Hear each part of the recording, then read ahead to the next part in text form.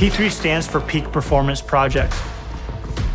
P3 is the first performance facility to use advanced sports science technology to assess and train athletes. Really, we started borrowing technology that primarily only existed in a laboratory or research setting, and we brought it into this applied setting where athletes are training and working hard on a daily basis to achieve better performance. We're using physics, we're using technology to develop smarter plans for athletes.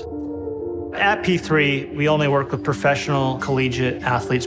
Our mission is to take these elite athletes and make them better.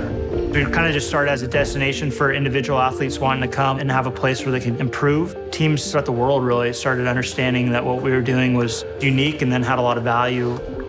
And so we started working with the NBA 6 years ago. My name is Malcolm Brogdon. I play for the Indiana Pacers. I train here 3 days a week. It's the way they sort of examine your body, assess it at the very beginning. The assessment process is very detailed, using all the camera angles, using the weight plates, using everything they do to really give you the best results.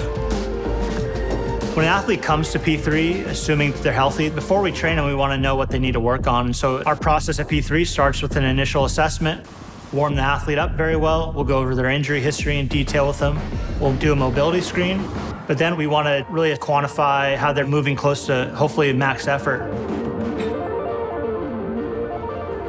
So force plates are essentially high-tech scales. At P3, we have them embedded in the ground.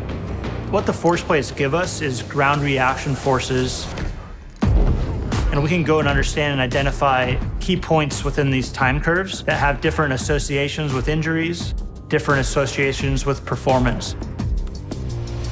And what the motion capture gives us is kinematics. So we can look at a joint-by-joint level of what is going on, the knee, the ankle, the hip, as athletes are performing as hard as they can. It allows us to really, in a detailed fashion, quantify how this athlete is moving. It's something like you see straight out of TV, something you see since you were a kid. You know, like the 2K stuff, the movie stuff. You're like, oh, all right, this is really happening. Like, this is all science, this is high tech. They're really about to, like, you know, test my body, see how it moves. So once we've done all the processing and we've been able to kind of create these skeletal replications, right? The next step is to begin to export all the data.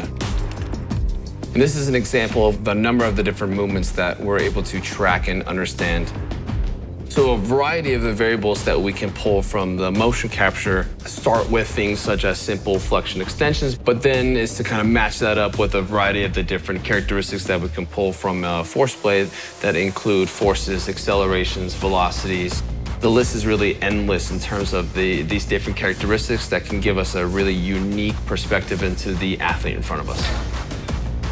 A lot of people can collect data. It's what you do with the data that matters. And so our team now consists of 6 biomechanical engineers. We have data analysts that we consult with, and they work very closely with our strength coaches to take this data and create a plan of action and a course of action for this athlete. Every time I come in here, you know, I get better, whether it's, you know, an inch here on something that we're jumping or it's getting fast like today on my slides. I got my thing from like a 2.8 to a 2.66, which, you know, is a big jump. The way that it's so personalized and detailed for each athlete is amazing. So the future of athlete development involves much more precision and a much more quantified approach to how we develop and care for athletes. P3's had this philosophy and methodology since we started in 2006, and I think we've really helped catalyze the vision for the future throughout pro sports, especially here in the United States. And so the future is just continuing to get smarter with how we're developing athletes. It's continuing to integrate technology that gives us actionable insights with athletes. And the future for P3 is being able to utilize better data tools.